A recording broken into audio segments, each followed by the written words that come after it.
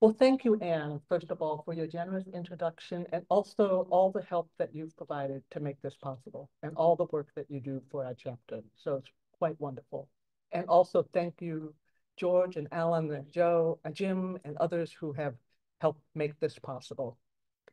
Um, so I'm really happy to have you here. It means a lot to me. This is my first public presentation about my memoir, which has just come out. Um, so I want to start with a little story. In fifth grade, I totally bombed my oral report on Abraham Lincoln in front of a large audience of teachers, parents, guests on the large school auditorium. I stood frozen, humiliated, and speechless. I have managed to avoid any real public speaking of substance since then. So this talk literally is my first public speaking of any substance. So this means a lot to me. And the prologue that Anne mentioned, I will read a little bit later on. That's not what's happening right now. So by age 4, I had still not spoken a word. Finally, my severe to profound hearing loss was diagnosed, and I got my first analog primitive hearing aid that was a large box aid clipped to my undershirt or fastened with straps around my chest. And I can't tell you what a difference that kind of hearing aid was from the digital hearing aids that people take so for granted today. It's very different. And although my friends know me as articulate, and I am that, I also have a young inner child in me that feels she has no access to her words. And this comes from the first 4 years of my life when I didn't hear and speak at all. When I was a kid at about 7 and my brother was 5, we would get into fights as siblings do. And he was very articulate and he would run circles around me and argue with me and say things back to me. And I knew what I wanted to say to him, but the words were literally not there. And the same with my mother. She would come down on me about something and I would want to defend myself and I couldn't speak. So this was a great source of frustration for me. And it took years, literally till about the end of high school, until I had the speaking vocabulary of my peers and could more effectively express my thoughts and feelings. So now, finding the words to talk with you all about my memoir and my experiences of living with a severe hearing loss from birth is truly a corrective and healing process for me. And I may rely on my notes here. So this morning, I want to talk with you about 4 things. First, what motivated me to write my memoir? Second, what was it like growing up with a severe hearing loss from birth? Third, how did I deal with the major obstacle of hearing loss for me? And then at the end, a couple of takeaways for you. What does all this mean? So this will take roughly 20, 25 minutes, including a 5-minute read. And then I'll open it up for questions. So what motivated me to write my memoir was I was at an age where I was reflecting back on my life. I'm sure you all relate to this, about the different impacts that my hearing loss has had on me. And it's had a profound impact on my life. But then more specifically, I had friends who had age-related hearing loss and were getting hearing aids for the first time. And they would come up to me and say, "Oh, now I know what it's like for you growing up with a hearing loss." And as sympathetic as I am to anybody dealing with hearing loss and hearing aids and all of that, I know they don't know the experience of having hearing loss from birth with technology that was still very primitive. So what was it like growing up with a severe hearing loss? First, as I said, the first hearing aid I had was an analog one, and it really could not do what digital hearing aid today can do. And also the analog hearing aid I had could only accommodate one ear at a time. There was an electrical cord that was connected to a custom mold in my ear, and I would wear it for 6 weeks in one ear and then switch over to the other ear to help prevent the nerves from further atrophying. My parents chose to mainstream me in the Berkeley public school system. They were German immigrants. My father was a disturbed psychoanalyst, and my mother was a Jewish survivor of the Holocaust. And they had their own stresses adjusting to life in America, and they simply didn't advocate for me as they could have and should have, and in the way that many parents today are much more proactive with their children. But it wasn't really until third grade that I realized that I was different. There was really so much that I simply couldn't understand. I couldn't socialize with other kids in the noisy cafeteria. And that's a time when children make friends and socialize. And it was too much. I couldn't function in that situation. I couldn't understand the TV. The sound was just not clear enough, and I was really only on half power. And at that time, a lot of kids were watching cartoons and getting together as a neighborhood to watch cartoons. I would be part of that and couldn't understand anything because you cannot lip read cartoons. Neighborhood games and the rules of the games were tricky for me. My brother was very good at coming up and explaining what was going on, but if he wasn't there, I would often be lost in what's going on in the neighborhood games. I couldn't understand anything in the car with my parents in the front seat and me in the back. That was hopeless. Except again, if my brother was sitting next to me and looked directly at me, I could lip read. Oh, I should say that I, when I got my first hearing aid, I also had 10 years of speech therapy and lip reading training. And that came in very good stead because I am a very good lip reader and I rely on that a lot. Conversations around the dining room table was hopeless, and classroom discussions were difficult. I could understand the teacher. I would sit in the front row. My mother would make sure about that. But so much of education is about back and forth class discussion, people raising their hand.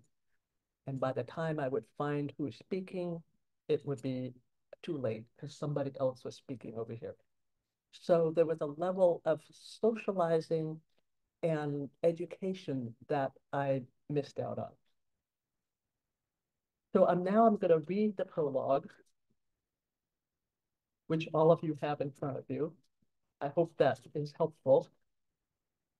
This is from the beginning of my memoir, and I'm in sixth grade. I'm about 11 years old, and I'm training to run in an all-city track meet where different schools are competing with each other. And this is about 5 minutes. It was the day of the citywide elementary and middle school track meet, and I was elated that I had made the cut, one of only 2 students at our school. At age 11, I was a good athlete and very fast, and I was thrilled to have the chance to compete against other 6th and 7th graders from across Berkeley. I had trained hard for this day. For weeks after school, my teacher, a soccer coach, drilled my friend Mark and me hard on our school playground, yelling at us to sprint faster, faster. Day after day, I pushed harder and harder as I raced Mark, the only kid in our school who could run faster than I, and I could feel myself getting better. I also depended on Mark to help me navigate the hearing world. Like my brother Elliot, Mark was very attuned to me. On the playground, he faced me directly and clearly repeated what had been said, carefully explaining where we were to line up, how far we would be running, and who had taken first, second, and third place. Now, standing in the center of the field, I surveyed the bustling scene, and to my surprise, I didn't see anyone I knew. Athletes wearing their school colors stretched out on the grass or jogged in place. Excited families settled into their seats in the bleachers, coaches with clipboards dashed here and there.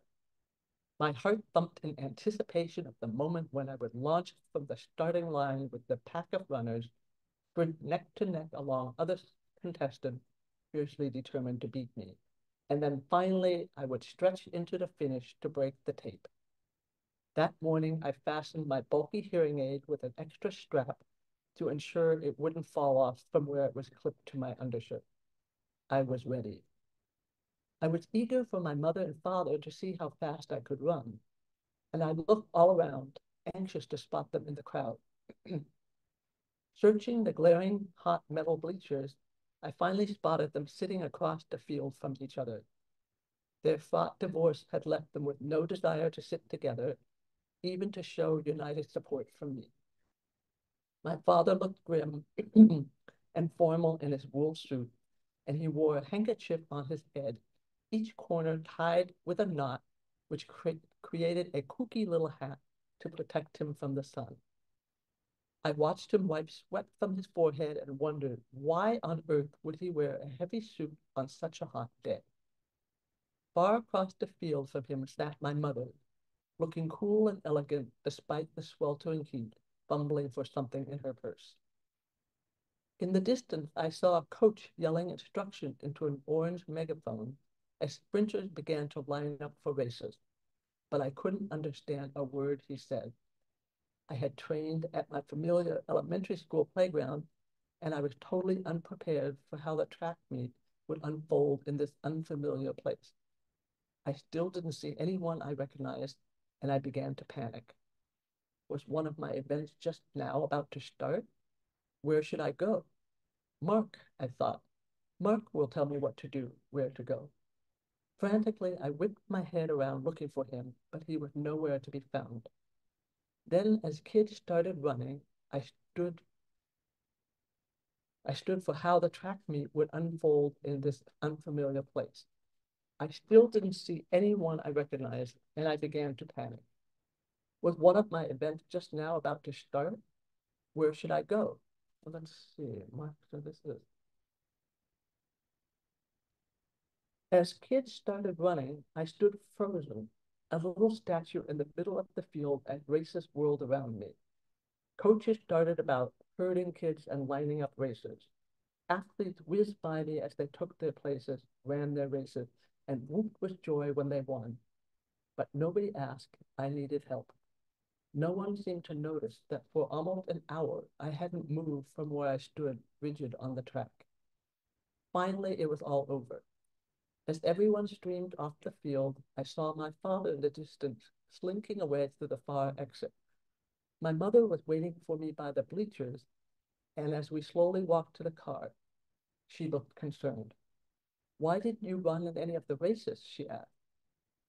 I burst into tears. I had no idea where to line up. I couldn't understand the man with the megaphone or what any of the kids were saying. My mother nodded and murmured sympathetically, but that was the end of the conversation. From the bleachers, both of my parents had sat and watched me just stand there. Why hadn't they run across the field, grabbed me, and guided me to an adult in charge? And why didn't at least one of them recognize I was in trouble and needed help? And now that the humiliating event was over, there was no exploration of what had happened, why I was so lost, and what might be done to spare such shame in the future. As my mother drove us home, I cried quietly in the seat next to her and gazed out at the window at the constant activity and clamor that made it so difficult for me to hear or understand people around me. A motorcycle roared in front of us. A bus screeched to a halt to our left, and a truck beeped insistently as it backed up on our right. Whenever I was amidst these kinds of city sounds, all I could hear was the tremendous clamor, and most of the time interior spaces weren't much better. As I sat next to my mother, the rumble of our car made it virtually impossible to understand her unless she turned to face me, which she couldn't do while driving. Tears ran down my cheeks as I realized once again how terribly alone I was. Every day I struggled to understand. There was so much I was missing. Meanwhile, almost nobody was listening.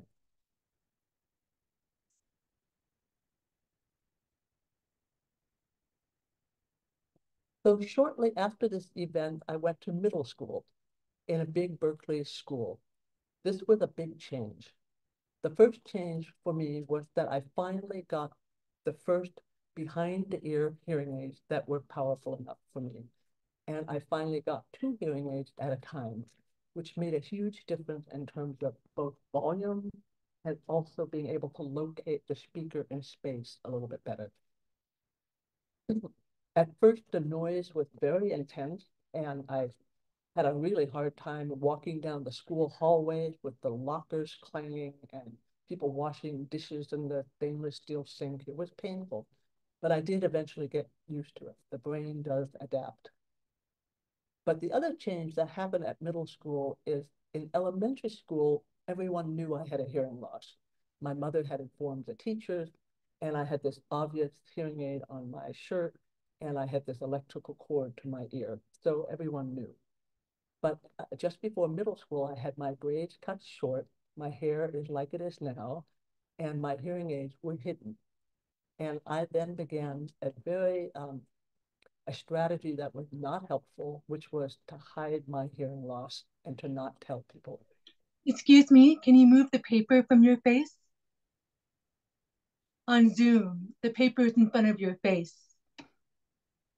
Oh, When she's talking, she has the paper in front of her face so we can't see her lips. Thank you very much.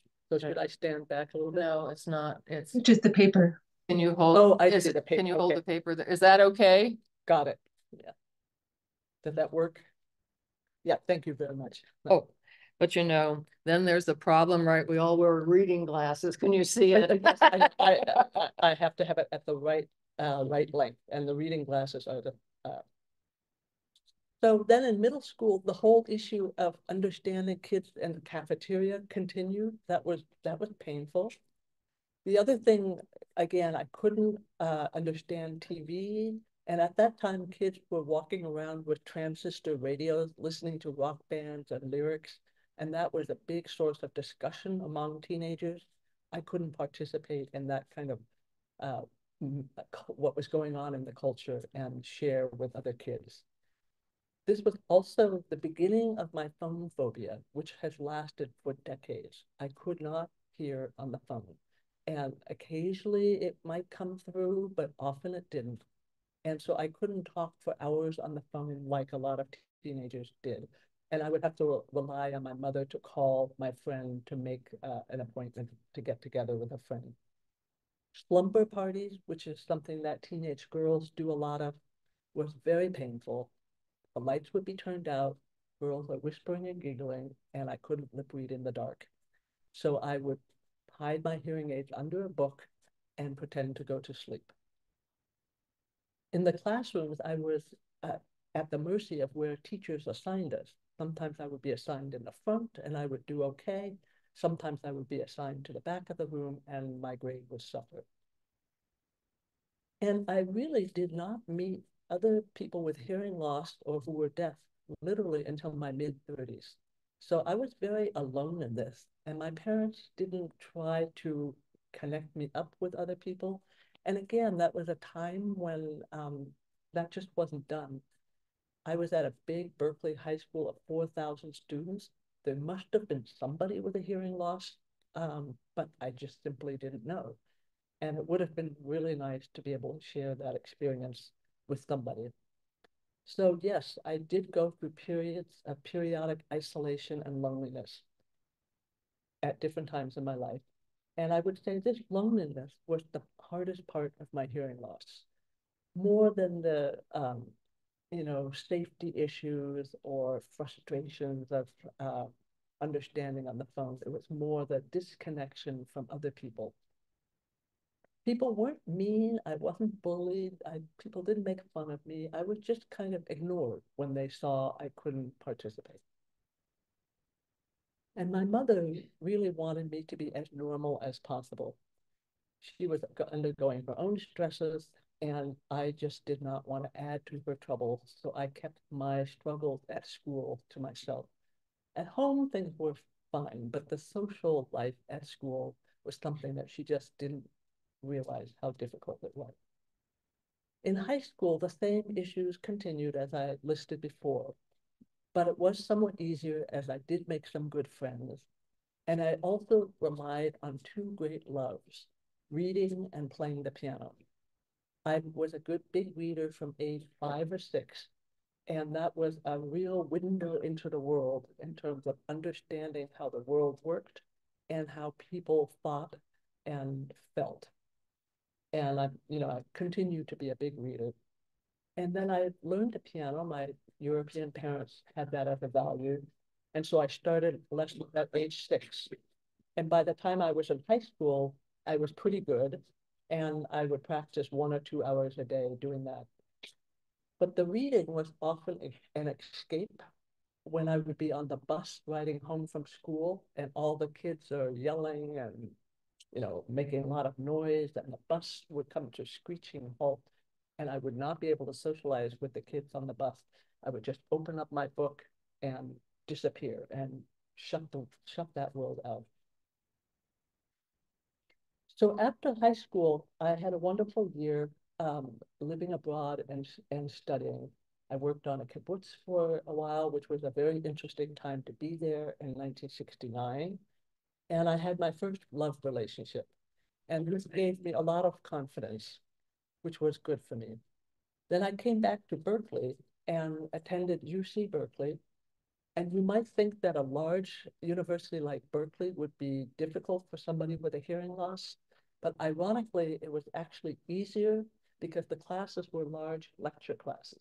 So I would sit in the front, I could follow what the lecturer was saying, and there weren't all the class discussion that a small liberal arts college would have, where there might be 15 people uh, having discussion, which I would not have been able to follow. I made good friends in college. Dorm life had its challenges because there were 3 meals a day in noisy cafeterias. I would lip read, I would struggle, I would lean forward. I did make friends, but I could not participate in sort of general group discussion.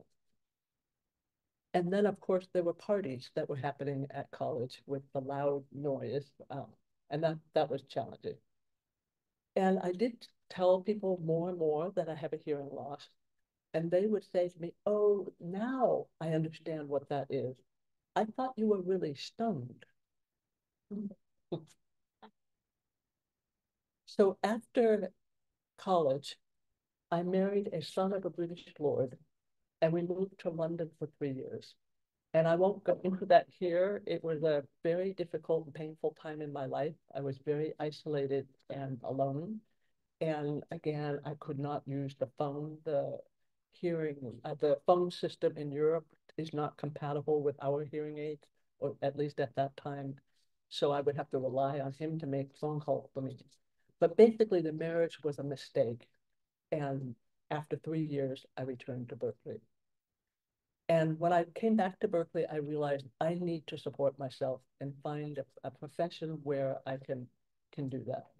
So I got a master's in public policy at UC Berkeley.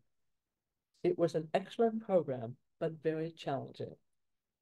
In order to get, this was in the pre-internet days and pre-emailing days. And in order to get information, which one needed for one's papers and policy work, you had to use the phone and call all kinds of people to find out information. And again, I struggled with the phone. The schools didn't have volume adapters. I talked to them about putting one in, and it was too expensive, and so on. And then also with some of my public policy jobs that I had afterwards, I had wonderful bosses and wonderful colleagues, but I didn't tell them about my hearing loss because I was afraid it would jeopardize my job, which at that time was a real possibility. This was still before the Americans with Disabilities Act that would require accommodation on the job. Then I met my current husband, who's sitting right here, wonderful man, and my life became much easier. At that time, he encouraged me to go into photography and painting, which is something that I always wanted to do, but I couldn't afford the graduate school program. And he thought going into the visual arts is much more compatible with a hearing loss. So I worked for 15 years as a photographer, and then I got my MFA in 2001 in painting. And I was picked up at that time by the Seeger Gray Gallery in Mill Valley which has represented my paintings for the last 23 years. So I finally found a profession in the visual arts which is compatible with a hearing loss. So my memoir is also about my relationship with my parents, my complex relationship with my parents. My father was disturbed, as I said. I don't know if he himself suffered from serious depression, but he certainly made the people around him depressed. And he cast a kind of depressive pall over the household, which my brother and I would kind of offset with a lot of fun and creative dynamic play. But there was still a sort of an underlying ground of insecurity and lack of support. But he was also quite brilliant and a very colorful character. And I sprinkled the memoir with vignettes about our conversations that we had, uh, amazing conversations that we had over the years between the two of us. And I also go into the story of my Jewish mother and my beloved Jewish grandmother, telling about their story of hiding in various ways in Munich as Jewish during World War II. And I mention my parents because in addition to my hearing loss, that has also shaped largely who I am today. They gave me a deep appreciation for the life of mind and culture, for music, for literature, art, and beauty. And for that, I am very grateful. So the third point, how did I overcome the obstacles of a severe hearing loss? And as I alluded earlier, the hardest part for me was the loneliness that I experienced at different times in my life, particularly when I was younger. Loneliness is a real thing. It certainly affects people with hearing loss, but it isn't unique to those with hearing loss. There is truly a loneliness epidemic in our country now, and our Surgeon General has written quite a bit about this. Loneliness cuts across all age groups from teenagers to the elderly. So I dealt with this primarily by being very proactive all my life in cultivating close one-on-one friendship. And I put a lot of effort into that, to making those kind of connections. I also joined small groups centered around things I was interested in: books, piano playing, art, and meditation. I was part of a women's group for the past 37 years that has been very supportive. Volunteering can be helpful, and I found a profession in the visual arts that worked with my hearing loss. And then I was lucky, I was also a very good lip reader, which helped me connect with others. But another important thing that made it possible for me to connect more easily with people are the profound changes in technology over the past 25 years. I can't stress enough the importance of these changes. And again, these changes are really of the last 25 years. The first 45, 50 years of my life, they were not available to me. So this was a big deal. So the most important of these changes for me was digital hearing aids. And I know you're all wearing digital hearing aids, so I don't need to go into that much. But the big deal for me was that it could be programmed for my particular frequency loss. And there were different programs that could be set for different listening situations. Bluetooth connectivity to the iPhone was a total game changer for me. Finally, it was the end of my phone phobia. I can pretty much understand on the phone with Bluetooth. Closed captioning was also wonderful. Finally, I could understand TV and movies like everyone else. It's challenging going into movie theaters because they don't have caption, and there are different devices. Sometimes they work, sometimes they don't. So I tend to watch movies at home. Zoom and Skype is also great because I can use Bluetooth connectivity from the computer into my hearing aids, and I can lip read. So between Bluetooth and lip reading, that works great. There's also assisted listening devices. I know you folks all know about that. I use it mainly for the television, and then also I will hang it around my husband's neck when we're in a restaurant, to better understand what he's saying. It is by no means perfect, but it is better than not having that. And cochlear implants has also been a huge thing for so many people. I know a number of you people have cochlear implants. I myself have not done that, but it's great to know that that is out there. And then there's the Americans with Disabilities Act of 1990 and the California Deaf Children's Bill of Rights. Both legislations require accommodation in the classroom and on the job. And gradually, this has helped promote an awareness and greater acceptance of people with disabilities. Despite all of this, I still have ongoing issues, which I know many of you face. Noisy restaurants continues to be very challenging. I'm left out of noisy group situations and classes where I can't follow the banter. Recently, I was in a painting art class.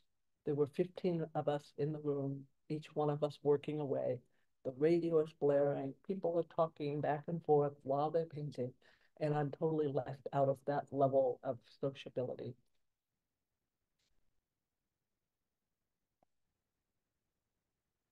COVID mask, as I know you all know, it was a total nightmare. I can't lip read with COVID mask.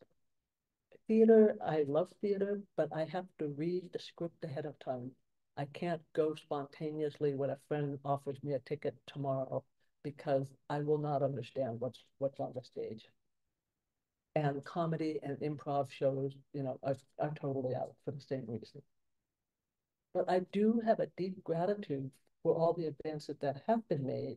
It has made such a big difference in my life.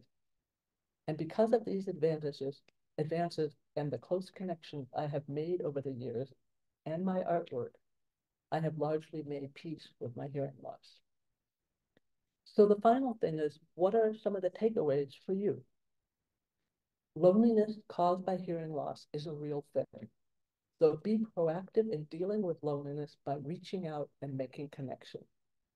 And on the practical side, and again, I know I don't need to tell you this, but when I speak to the general audience, I will emphasize this. Get hearing aids if necessary and wear them all the time. I can't believe how many friends say they have hearing aids, they forget to put them on, they're in their pocket, they lose them. They are not wearing them 16 hours a day, which is what you need to do in order to get used to them. Your brain then will eventually adapt. A new study published this year by the medical journal Lancet shows that US adults with hearing loss who regularly wear hearing aids have significantly less social isolation, depression, and even dementia. And that makes total sense to me.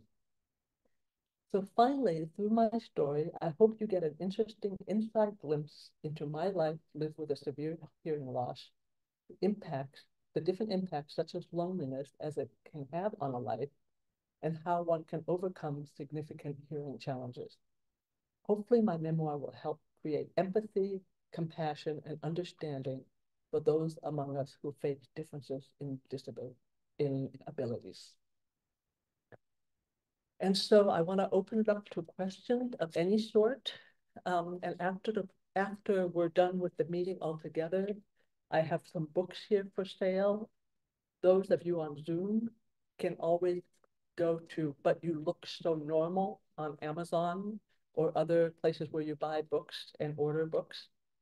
So yes, any questions anybody has?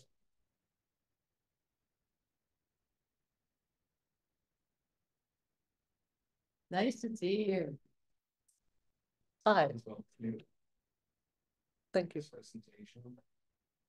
Really interesting for sure. Really want to read your secret little mass. What the hell, Mark? You know, and that's one of the sad things of sort of lack of communication with my mother, a lack of communication with my teacher didn't show up. Mark was simply not there. I don't know if he was sick and I didn't have the wherewithal to go up to him and ask him at school what happened. Yeah, so it's like so many other mysteries with those with hearing loss when you don't quite know the whole picture. I have no idea. Thank you for that.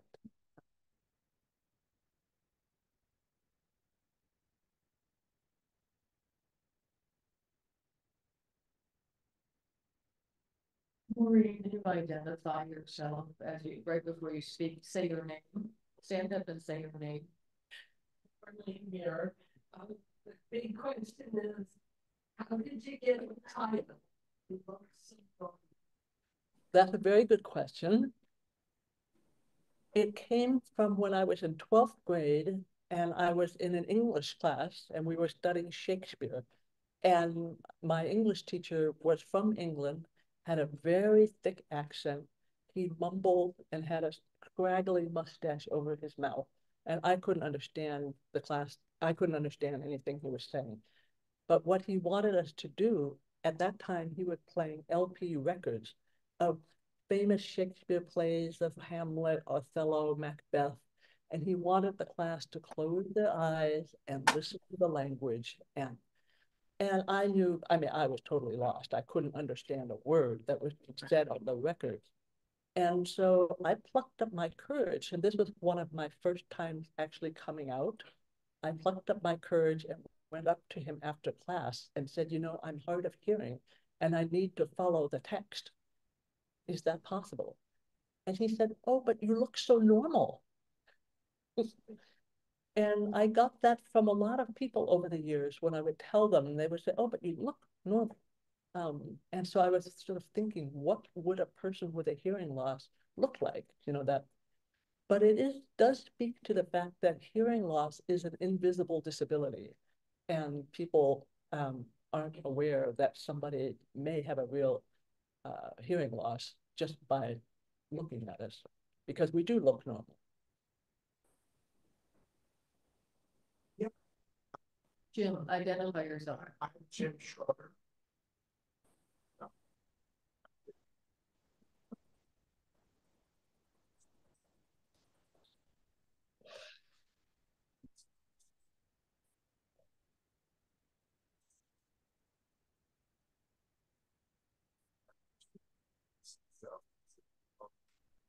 So just that initially I was like you that should in first here and we helps.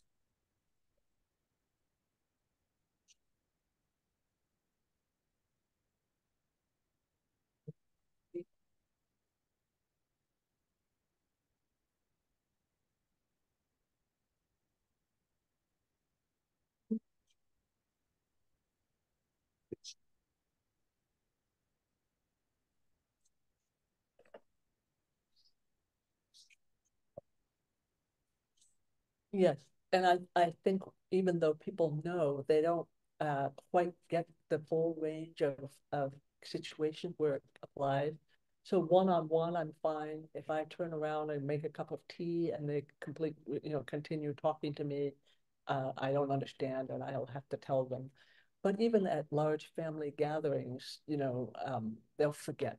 And yeah, so it is a constant reminder. People are very kind about it and get it. And I think it does help people to know, oh, that's what it is. You're not out of it.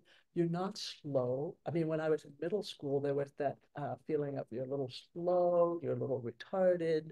Um, and that was painful. And at that time, I think there was a kind of stigma about hearing loss, which is not the case with people wearing glasses, or not as much. And I think that stigma is less and less now as so many people are wearing hearing aids, and people are just used to that.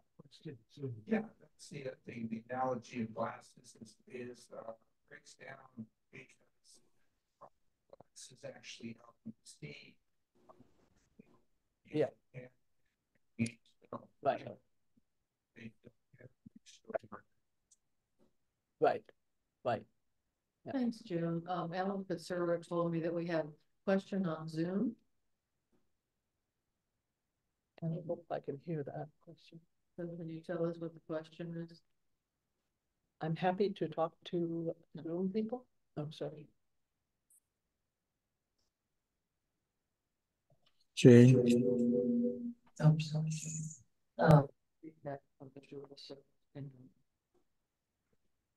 So see, Alan's reading the chat where the question is. Oh, Can you find it? Jane, do you have a question? Oh, so this is Jane Nielsen, and I too was born with a hearing loss.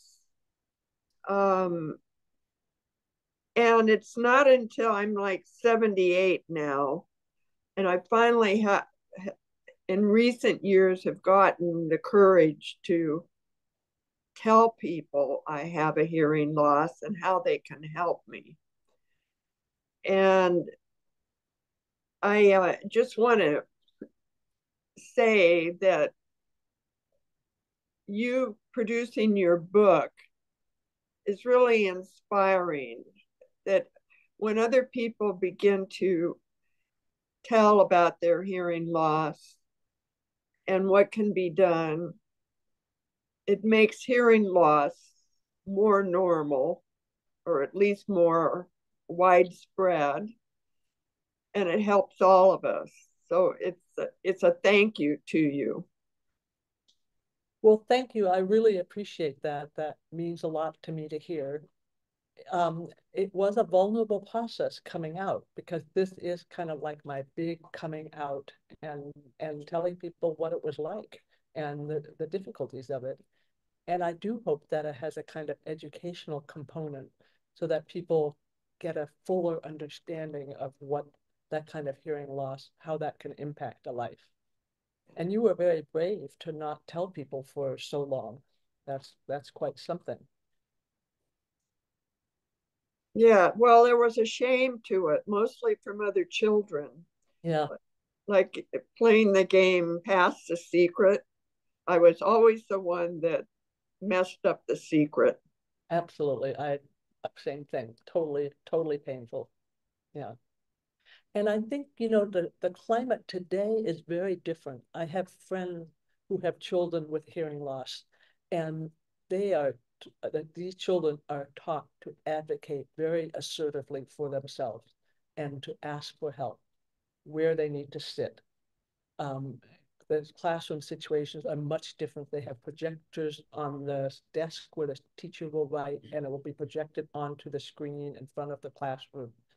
There's note takers, there's sign language interpreters. Hopefully there's FM systems that teachers will wear and the students can hear with their hearing aids. So it really is very different now. It's that kind of coming out now that didn't exist in your day and in my day.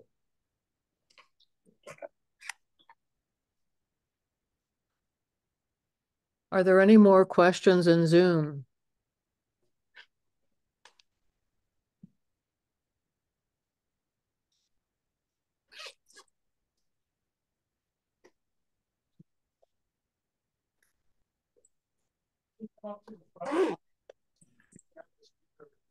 Oh, I just have a question. On here. Am I there? Where's the other microphone? And Susan, can you hear me? Yes. So can you ask your question?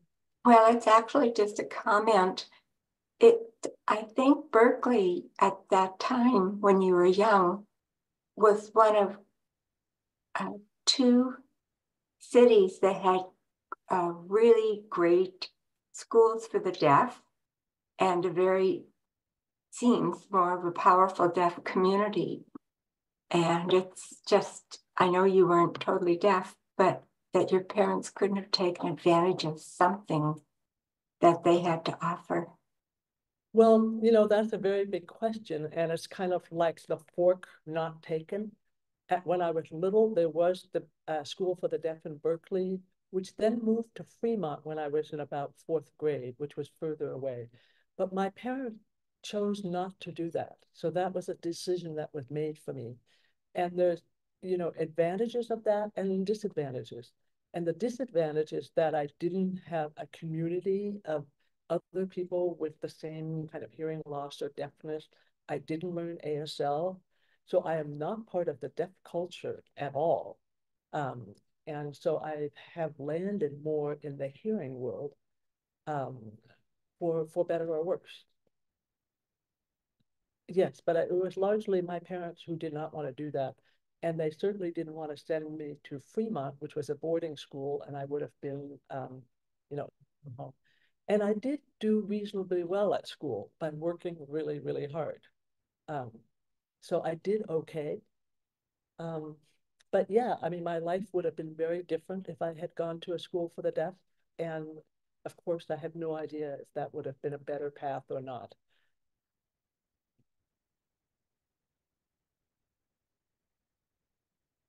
I think it was more the idea of the support you might have received from, people in that community.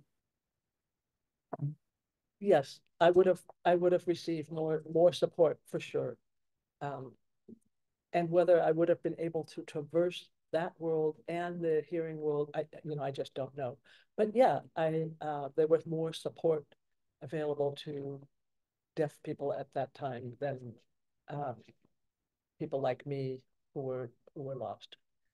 And one of the things my mother didn't do when I was in middle school is she should have gone to the school counselor and said she needs to sit in the front row in all of the 8 classes, and the word needs to get out. And can she meet other people with hearing loss at the school? And she was just too busy doing her thing. And so that didn't happen. But parents today would make that kind of advocacy.